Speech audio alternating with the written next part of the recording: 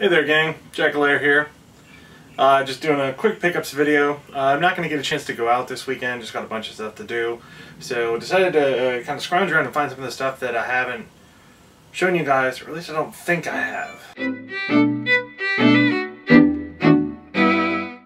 Now, starting out with, this is stuff I found like 2 or 3 weeks ago, but I don't remember ever doing a video on it. So if I did, apologize, but found the Sega Control Stick for the Master System. Now, as always, I found the controller. Then I found Shinobi box Master System. A little dusty in there. And Alex Kidd in Miracle World. And Alex Kidd in Miracle World even has the receipt from Toys R Us. Let's see if I can get it to... Oh, I have no clue if you're seeing that. There we go. So back in the day, this cost $29.99. No clue what it's worth now.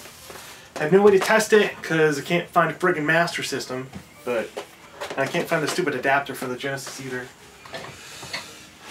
But whole host of Master System stuff there, and for whatever reason, no Master System to be found.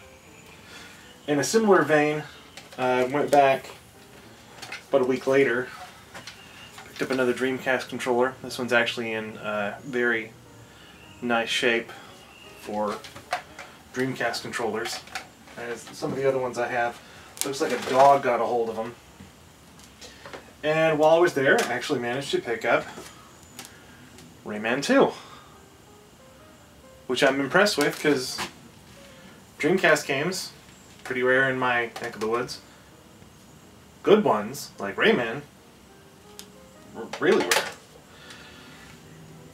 This one I picked up just because I'm a big fan of Tim Curry, but it's Frankenstein Through the Eyes of the Monster. And it's an old PC game. It's a...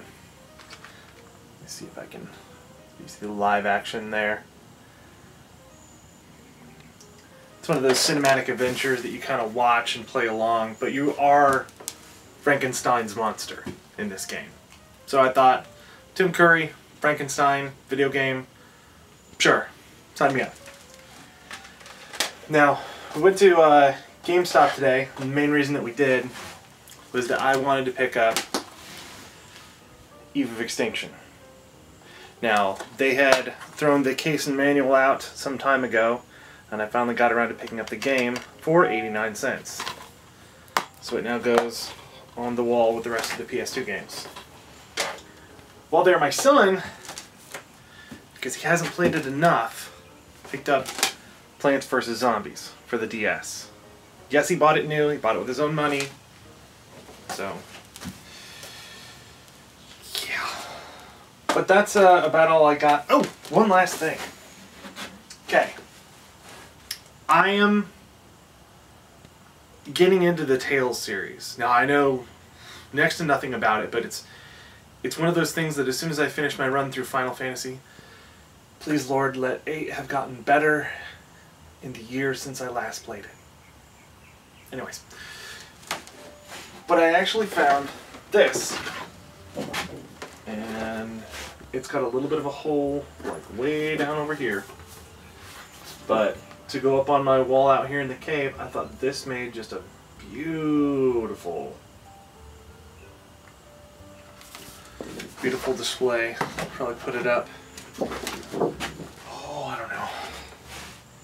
I'll put it up next to Skyrim. But that's it for me for this week. Go forth, have fun, and play on.